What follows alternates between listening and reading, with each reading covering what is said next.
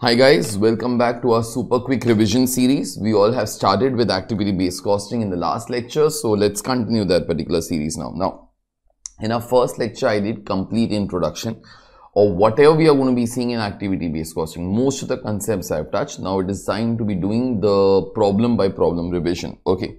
So after the concepts that I had taught last time, okay, so our first question that we all had done was question number 10. It was just a basic question. There was nothing much except production overheads split up by departments. Whenever the overheads are given department wise, you should try to follow that. Information will be useful for absorption costing. Okay. So this information we all have used for absorption costing. This gave up the breakup of the overheads department wise. Okay. That was first thing. Second thing, in this case, then the same 26 lakh rupees was given to us activity wise, and there were two activities: production, scheduling, machine setup. The cost driver for that we thought will be number of setups, and receiving and inspecting, the cost driver for that we thought will be number of purchase requisitions. So therefore we try to split up these particular costs based upon their cost drivers. Okay, once we all did that, okay, our job was over. Now do remember, how does absorption costing work?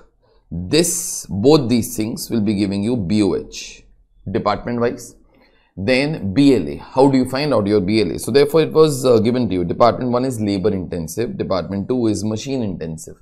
So therefore labor intensive, so therefore try to follow labor hour method. Machine intensive, it will be machine hour method. So get your absorption rate. For absorption rate you want BOH, you want BLA, but do remember that BLA you will want for the entire department.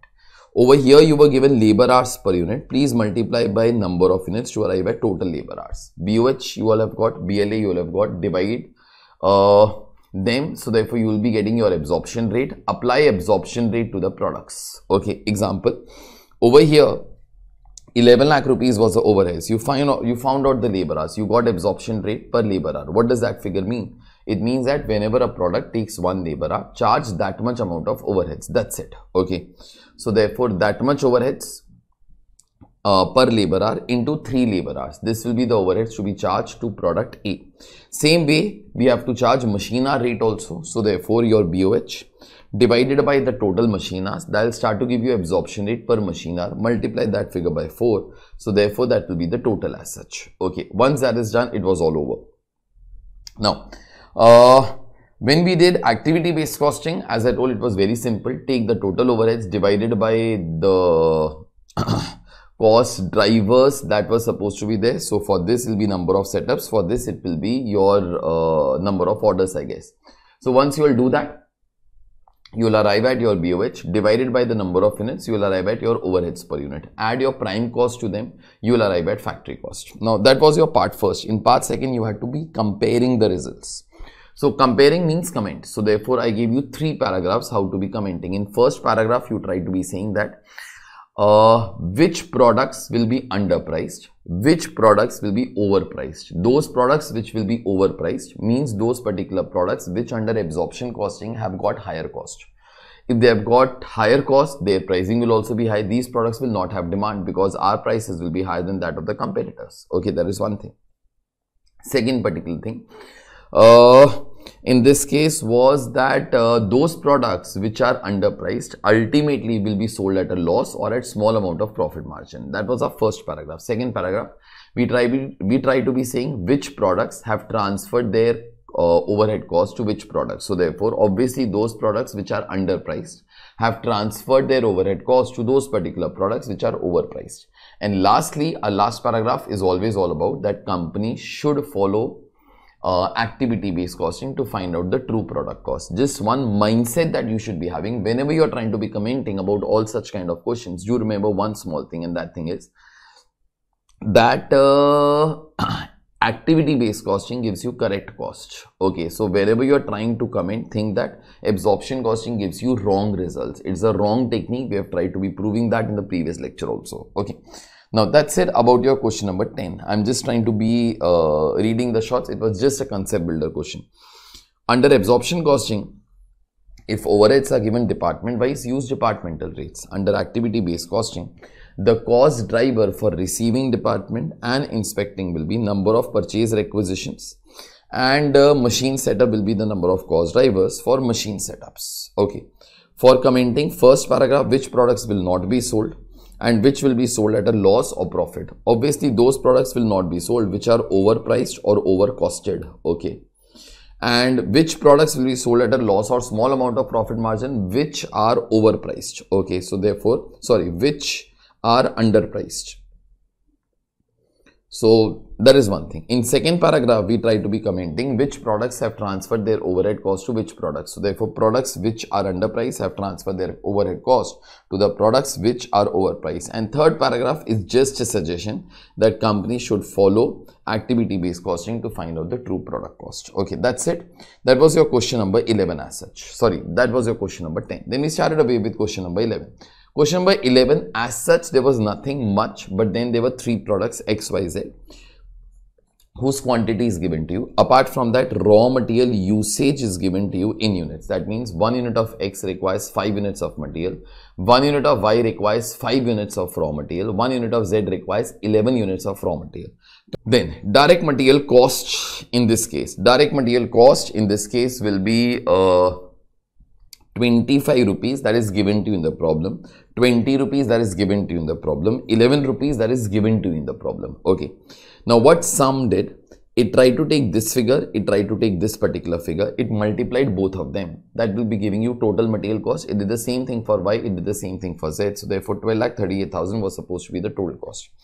Same way direct labor hours. So therefore that was 4 by 3, 2 and 1 over here. Okay. Now these are labor hours obviously per unit. You multiply them by number of units and you add it up, you will start to arrive at total labor hours. Same way you were given machine hours per unit over here. You multiply by number of units, you will try to arrive at total machine hours over there. Then direct labor cost. Then number of production runs, that is 3, 7 and 20. That will be 30 over here. Number of deliveries, okay. Number of deliveries will mean how many times we deliver. Number of productions means, number of production runs means number of setups. Then number of receipts are given to you. Originally in the question which was asked in exams, this data was given, but I try to hide it, okay. And then number of production orders. Now, what did I try to tell you for number of receipts? There was an asterisk over here. The company operates just-in-time inventory system and receives each component once for production, and each component is supplied by a different supplier. Now, in this particular case, over here, number of receipts means how many times you received the material. Can we say you will receive the material the number of times that you will order the material? So therefore we had to try to find out how many times we order or how many times we receive. In any case, both these things will be same. So therefore what these guys are told, that we receive each component once for production, and whenever we are about to set up the machines and do our production, okay, whatever material is required for that entire production run. Okay, example, for product X, it was something like this, 30,000 divided by 3 setups in the entire period. So therefore that will give us 10,000 units. So therefore we make 10,000 units of X at one time. Now for 10,000 units of X, 5 different types of materials are required. So therefore 5 different suppliers must be sending me the material. So whenever the machines are set up once, I receive the raw material from here, from here, from here, from here, from here. So therefore 5 times, and this thing happens 3 times in a year. So number of receipts was 15 over here. That is this particular data into this particular data. Same way it was 5 into 7 over here. So therefore 35. There was 11 into 20 over here. That was nothing but 220. Okay. And number of production orders will mean how many times we try to change our machines based upon the requirements of the customer. Okay, that data was given to you. Now, all these particular costs were there. Setup cost obviously should be divided based upon number of setups. Then machining cost should be divided based upon total machine hours, not machine hours per unit, total machine hours. Receiving should be divided based upon number of receipts. Packing should be divided based upon number of deliveries, and engineering cost should be divided based upon number of production orders. Your engineering cost is basically that only, that is the cost that is incurred to basically trying to change the machines so that the product can be produced as per the specifications of the customer. That's it. Okay. Now, once this particular thing was all over, this was in fact your activity based costing, and this actually in the question, in the required part, it was not your first part, it was I guess your third part of the question, or this part B of the question. Compute the product cost using activity based costing. Okay, then what was A part 1, A part 2? A part 1 was that company currently is following absorption costing, and absorbing all the overheads. All the overheads means 18,48,000 based upon labor hours. Your total labor hours in this particular case was 88,000. Okay, so therefore we took our total overheads. We divided by the number of labor hours over here, that is 88,000. We came across the absorption rate, I guess that was rupees 21. 21 per labor hour we charge into 4 by 3 hours into 2 and into 1. Okay, this came to 88,000. That's it, our job was done. Now, BOH divided by BLA will give you your absorption rate. Apply the absorption rate and start to arrive at your factory overheads. Do remember to add up your material cost, that was over here.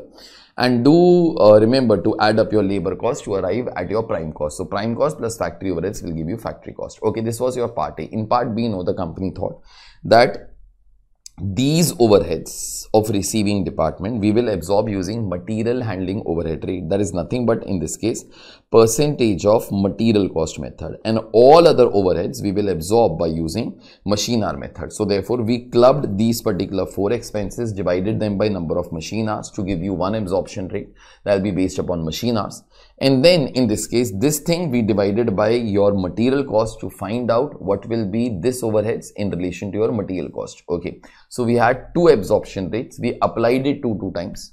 We came across 2 overheads. We joined them. So therefore, for product X and X, Y, and Z, we already had our material cost and labor cost before also. Okay, you add your new factory overheads to it, and that is how you all got the answer. Okay. So that was your part A, whereby all the overheads are absorbed based upon labor hours. Then you had your second part, okay, whereby in this case the overheads of the packing department, of the receiving department are recovered by using material handling overhead rate, and all other overheads are recovered by using in this case your machine hour rate. Okay. And then we did our activity based costing. This was your normal question. I introduced one more aspect in this, and that was nothing but EMA. Environmental Management Accounting is a branch whereby we try to be thinking any cost that the company is incurring for environment. Okay, it could be your research and development cost, it could be in this case the running of machines, it could be the planting of trees, it could be the amount of scrap that you all generate.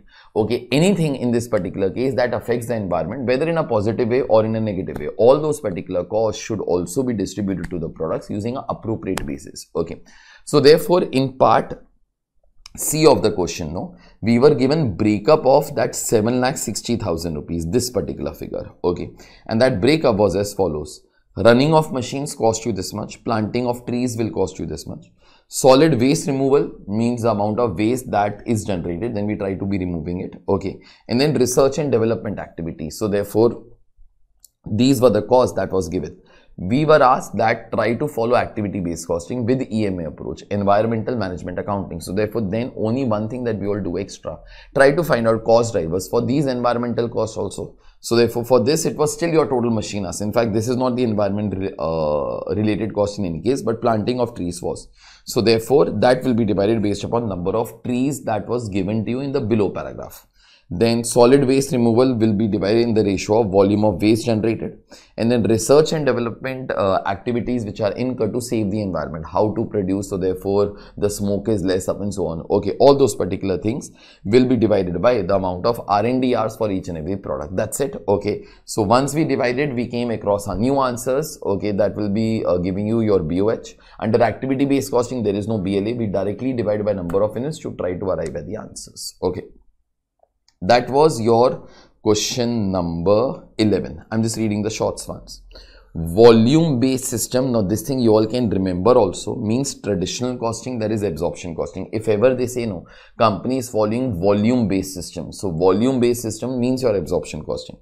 Material handling overhead rate means percentage of material cost method. Okay, I guess we all know that. Further, machining cost should be divided in the ratio of total machine hours, not machine hours per unit, because the cost that you have been given is a total cost. Divide that in the ratio of total machine hours. Now cost drivers of these costs are: setup cost, we divide in the ratio of number of setups; machining cost, total machine hours; receiving, number of receipts of material; packing cost, number of deliveries of finished goods; engineering cost, number of production orders. I discussed all these things.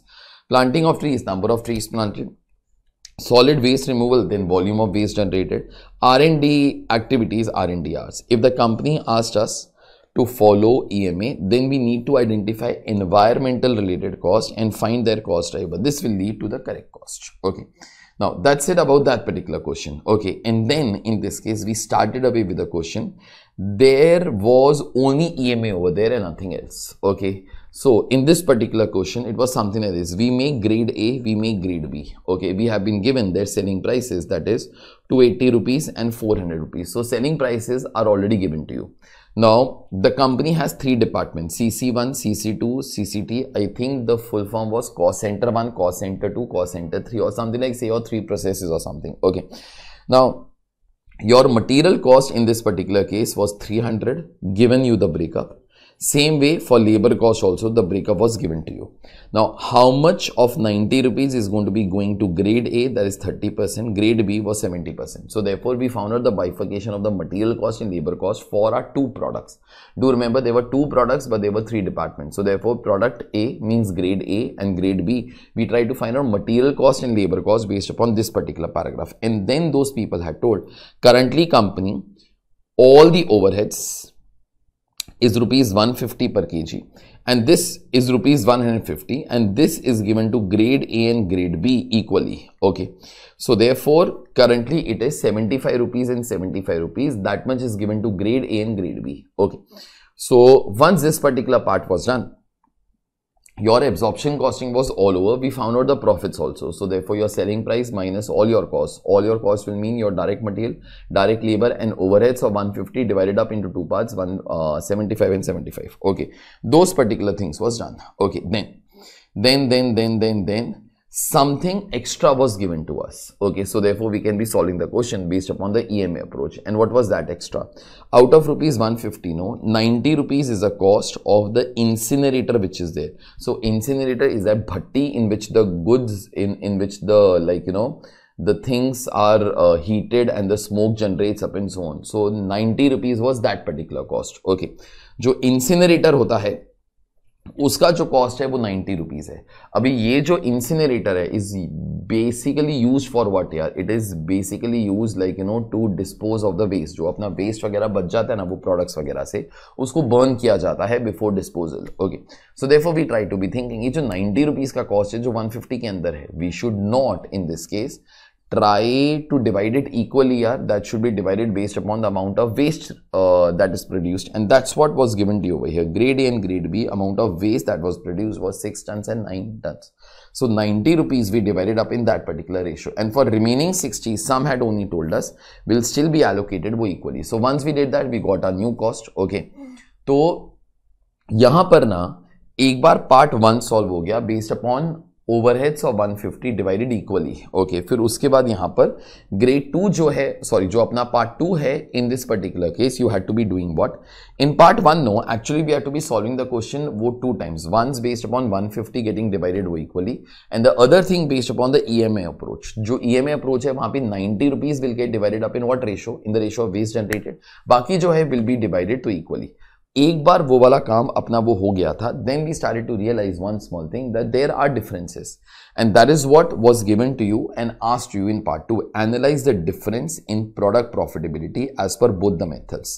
Now वो वाला जो part है ना, वो वाला जो part है in this particular case we start to be realising this कि ना under the EMA approach basically all the products will be getting the true cost. Okay, now in this case यहां पर ग्रेड 1 को जो cost मिला ना वो कम मिला अंडर द ईएमए अप्रोच, और वो करेक्ट कॉस्ट है.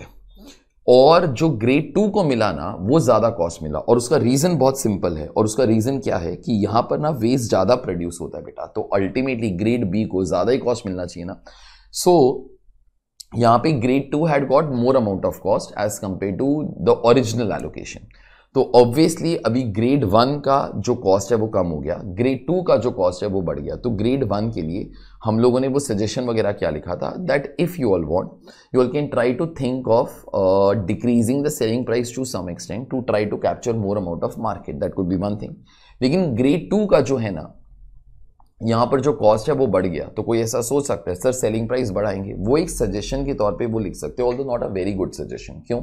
क्योंकि अगर सेलिंग प्राइस बढ़ाएंगे तो people might stop to by our product. So then a long term option in this particular case will be that you try to reduce the amount of waste generated, automatically your cost also will start to be falling. Okay, so that will be kind of a long term sustainable approach. मैं एक बार बस यहाँ पे वो पढ़ देता हूँ what I have written.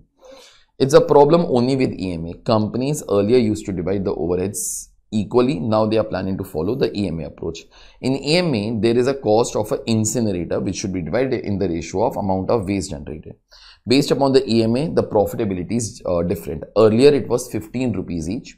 Now it comes to rupees 24 for grade 1 because for grade A, I guess. Okay. And 6 rupees for grade B. I'll change these particular things. Okay. So, यहाँ पे what happens is that grade A is going to be getting lesser cost. So, therefore, its profitability increased by rupees 9. And whatever increase was over here, the decrease was also in case of grade B. So, therefore, in grade B, the profitability had fallen down by rupees 9 because cost had increased by rupees 9. This is because more waste is generated from grade B actually, and hence more cost should be given to grade B. As the profitability of grade A rises, we can think of decreasing the selling price to capture more amount of market.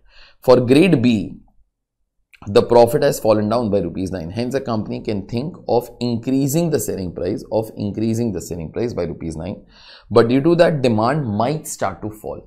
Hence, a long-term sustainable approach will be to reduce the amount of waste generated to reduce the product. Okay, to reduce the cost. So that will be slightly a long-term approach. Okay. Now that was your this particular question. Then question number 13, although exam question, but one of the simplest ones that has been asked by the institute so far. Okay.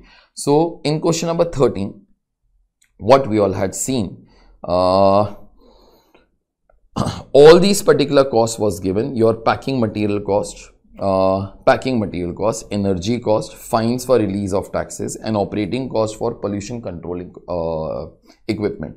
All these particular costs, you just had to try to allocate the products based upon a suitable cost driver. There could not have been a question which could be simpler than this. So packing material will go down in this particular ratio, your energy cost will go down in this particular ratio, fines for release of toxins will go down in this ratio, and this will be going down in the ratio of this particular thing. Once you all do that, please divide by number of units, you will start to get environmental cost per unit. That's it. Okay, your question number 13 was as simple as that only. Question number 14 was asked in exams, but then it is exactly similar to question number 12. But there is one part for which you will require the theory, okay, that was there in chapter number 4. So that is one part that you will have to be doing. I hope so you have already done this particular question as it was supposed to be done for homework. Okay, uska jo part 1, 2, 3 vagera tha, that was all same as whatever we all had done in question number 12. For the theory part, you have to see your theory book as such. Okay, that's it about your question number 14. I guess for today we shall be stopping, because this was all your questions, okay, of your activity based costing with your EMA. In the next lecture, we'll try to cover up the other type of questions which you all have not touched till now. Okay, I hope that you are finding these super quick revisions quite useful, whereby we try to be revising the logics, okay, and the important points of each and every question. Thank you guys. Take care. Bye.